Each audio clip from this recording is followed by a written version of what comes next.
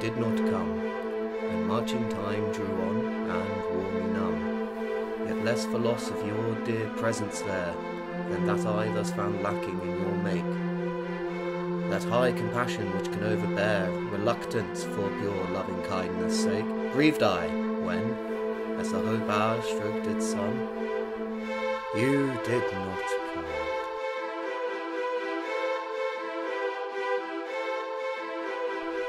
You love not me, and love alone can lend you loyalty. I know and knew it. But unto the store of human deeds divine in all but name, was it not worth a little hour or more? To add yet this, once you, a woman, came to soothe the time-torn man, even though it be you who